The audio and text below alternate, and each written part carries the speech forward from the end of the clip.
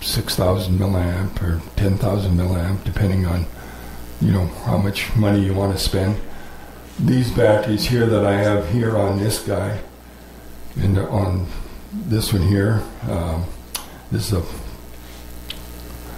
is a 3,300 milliamp battery. Costs roughly about $100 a battery. So your battery pack is... Would that give you an hour's worth of flying? No. That'll give you about 15 minutes, 15, 20 minutes. Your typical cell phone batteries are 2,100 to 2,400 milliamps, so yeah. It's a little bit bigger than a cell phone battery. Yeah. So it you know, and you think 15 minutes, that's not a long time. You fly one of these for 15 minutes and control it, you'll find that at the end of 15 minutes, you're glad to come back down to earth. What's your range of your machine? These will go... In your hand. This one here, well, both of them will have a range of about 3,000 feet. Is it limited to your controller or Yeah. the machine? It's limited to the controller and your radio, your radio receiver. There are long-range radio receivers that you can get that will extend the range. You can go out of line of sight. They'll go miles. They've tested them, but you're really not allowed to fly out without line of sight. So that's one of the requirements that even for amateurs, non-commercial use, you still have to keep the visual on the plane itself.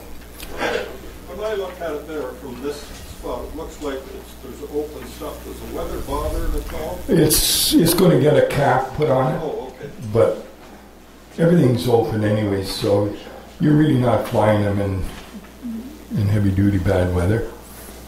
The nice thing about this is I can get live view.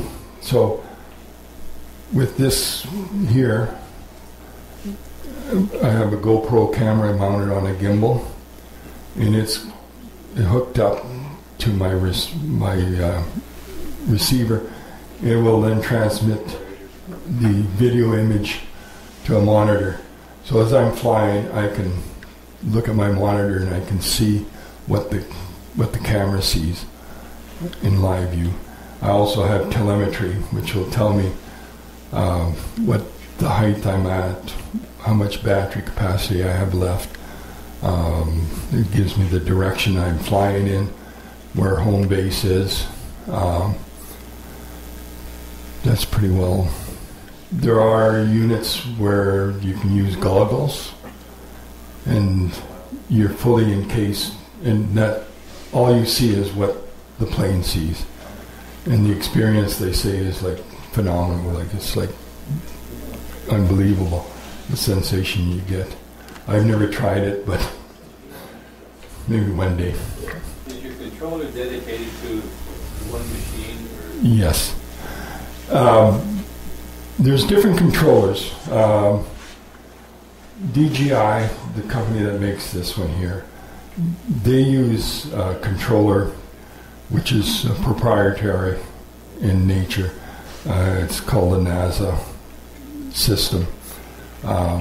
It's not open source, so whatever the company decides to put into it is what you get.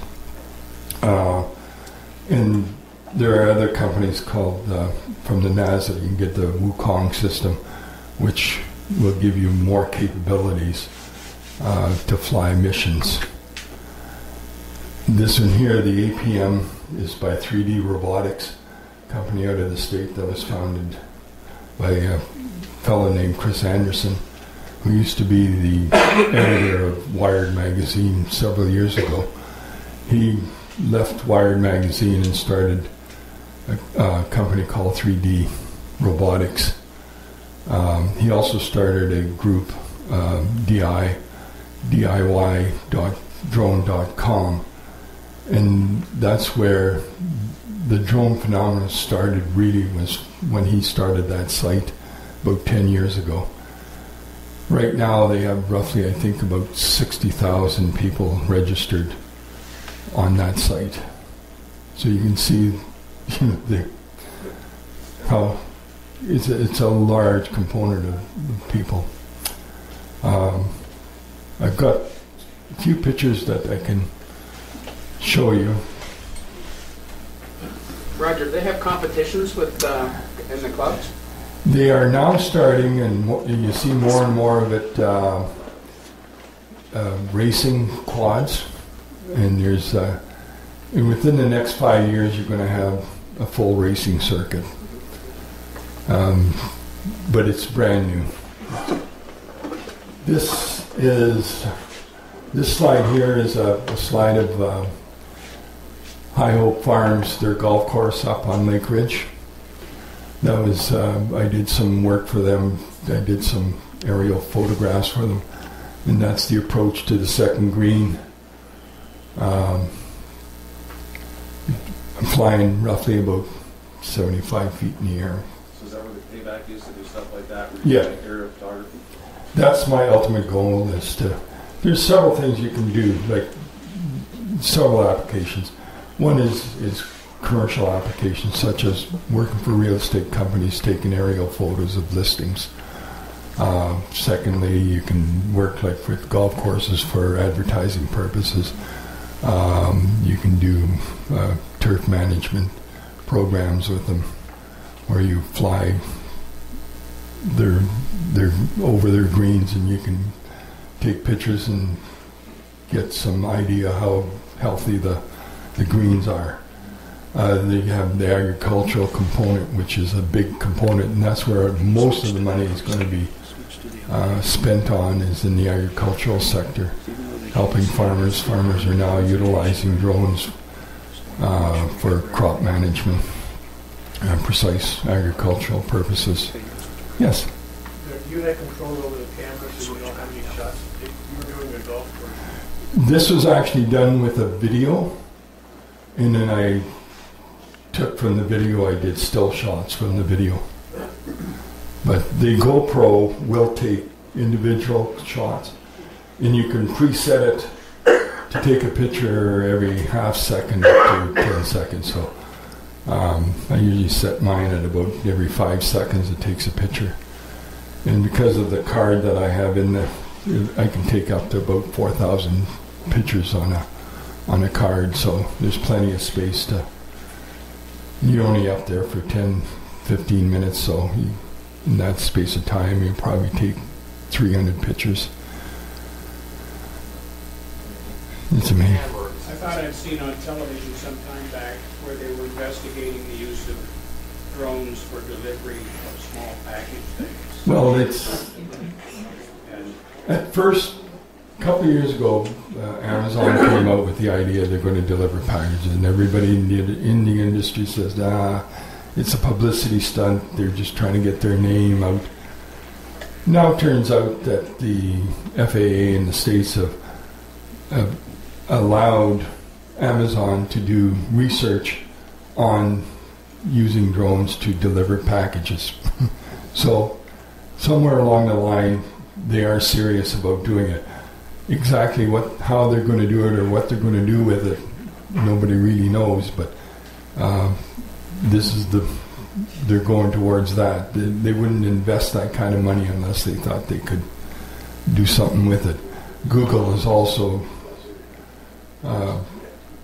getting involved, and they're talking about even producing their own drones. So it's wide open. Just a comment on top of that. Google, is everybody familiar with Google Earth?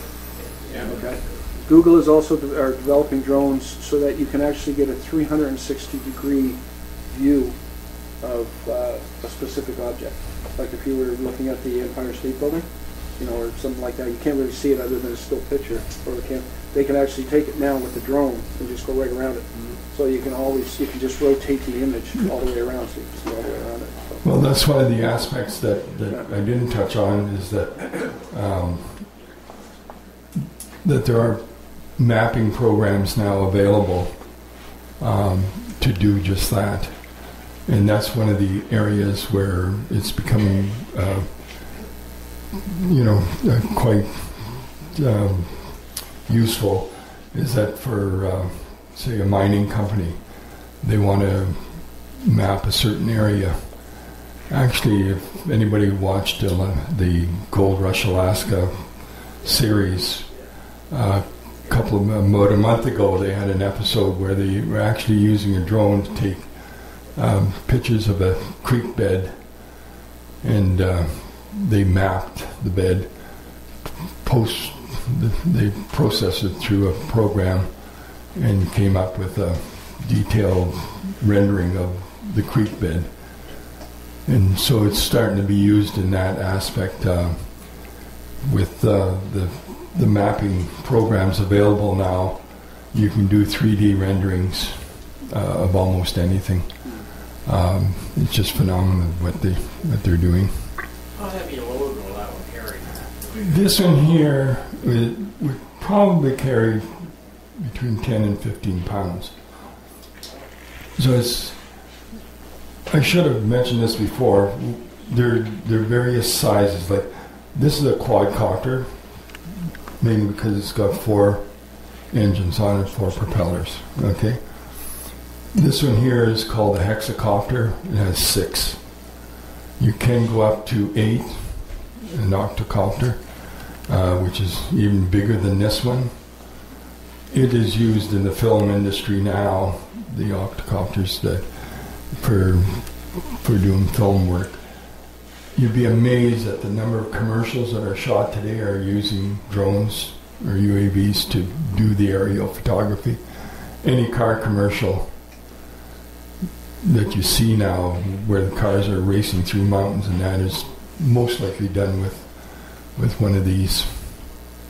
There's a company in town, Caspi Industries, who's one of the ones in Canada that is, he started doing filming for the film industry and does most of the filming in that sector. Yes. They got your regulated and all, like they use by terrorists or something like that. You can see a lot of people get kind of paranoid. I mean, you can use anything if you're a terrorist. Well,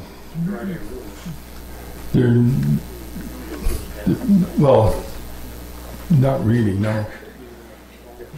But it's, people say, well, what's stopping a terrorist from strapping a bomb on there and flying it over the, Parliament buildings? Well, go ahead and do it, because that'd probably be a good idea. I didn't say that. we'll leave that, edit that part.